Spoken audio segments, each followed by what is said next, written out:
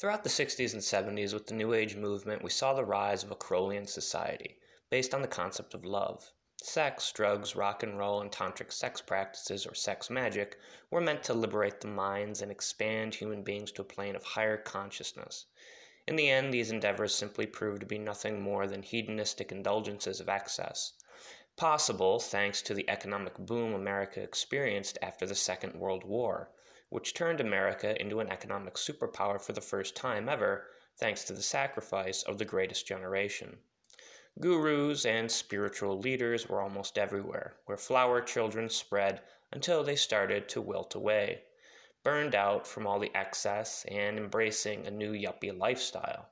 Baby boomers had an immensely fertile and wealthy country to work with and essentially bankrupted it. There is the increased debt to GDP ratio we have to deal with.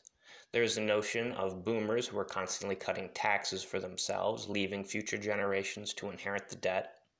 They allowed essentially the infrastructure of this country to crumble. Public schools have been left to shambles, along with the rising cost of college education, thanks to government involvement. The burning of fossil fuels and climate change.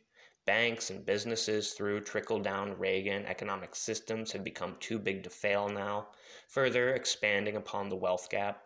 Vox had a decent article on the damage boomers have done. I'll put a link below in the description if you want to read it. We can also look to Pew Research to note the growing wealth gap and income distribution, noting the widening of the gap as well as the decline of the middle class itself. Meanwhile, more profit is made than ever before since production is always increasing due to advancements in technology. But this isn't meant to be an attack on the boomers, nor is it an attack on New Age forms of Hinduistic and occult thinking via Crowley that they embraced.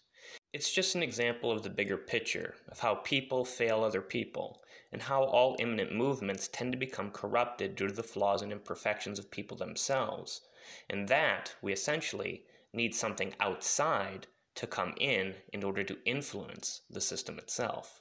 As we brought up with Tolkien and Hysod, the ages have become a cheap and denigrated form of what came prior, denigrating from gold to silver, and then silver to bronze, and bronze to iron, etc.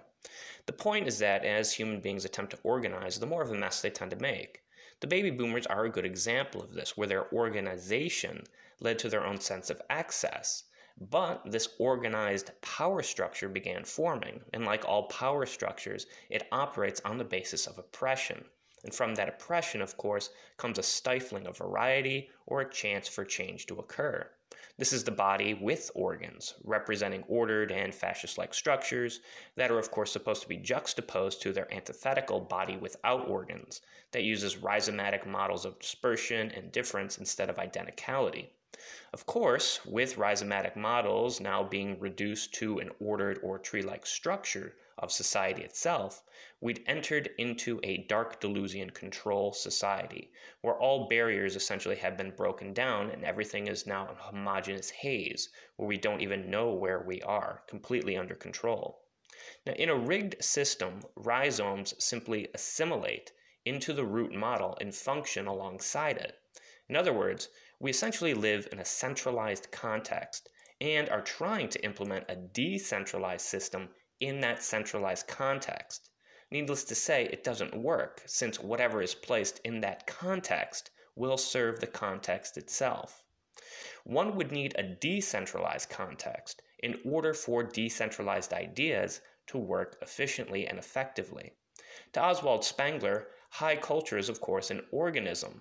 Thus, society does not move by ages or epochs necessarily, but evolves like a biological organism.